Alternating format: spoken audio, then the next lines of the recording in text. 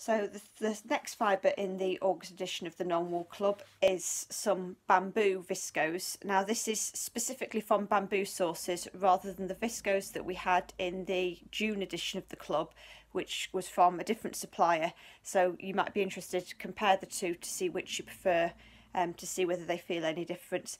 This one I think has got a little bit more crimp to it than the other form. It's slightly matter. Again, for maximum shine, I'd recommend going for a worsted draft straight from the end of the comb top.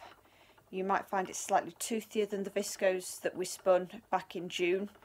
Again, take a look at both of them if you've still got them around, compare which is which. The staple length,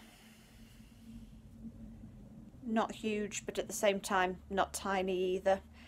It will spin into a yarn that's very smooth, very shiny, lots of beautiful drape, but not very much memory. As we did with the viscose back in June, you can try spinning it from the fold, but bearing in mind that reduces the lustre and you end up with a yarn that's slightly fluffier in nature. But if you're struggling with the slipperiness, it can be a way to help introduce slightly more control into your yarn.